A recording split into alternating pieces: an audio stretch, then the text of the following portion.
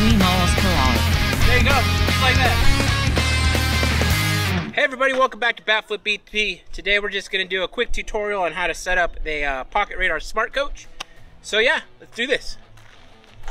Alright, so here we go. Setting up this Smart Coach is super easy. First of all, you'll just need the radar. I recommend getting yourself an external battery.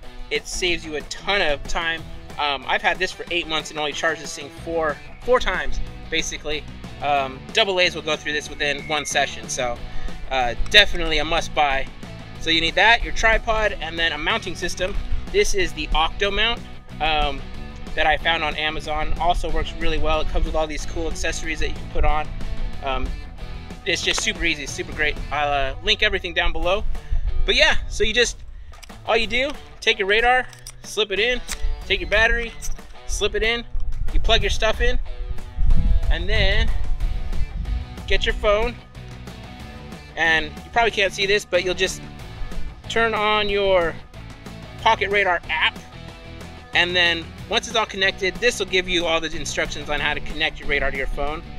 But it's super easy. You just hit stop, start, just like so. You're ready to go. For my liking, I use a little Bluetooth speaker because since I'm outside, I can't really hear the readings off the phone. So I'll just connect straight to my phone. Connection successful. Straight to the speaker. Everything comes out of here, nice and loud. Super easy to see. Alright, so last step before you're ready to hit, I find I get the best readings when I set the radar about 10 feet from behind the plate or wherever we're hitting from. But other than that, you guys should be ready to go. Alright, as you can see, it's super easy to set up the radar. Once you've done those steps, all you gotta do is swing away, have some fun. Ooh. 93 miles per hour.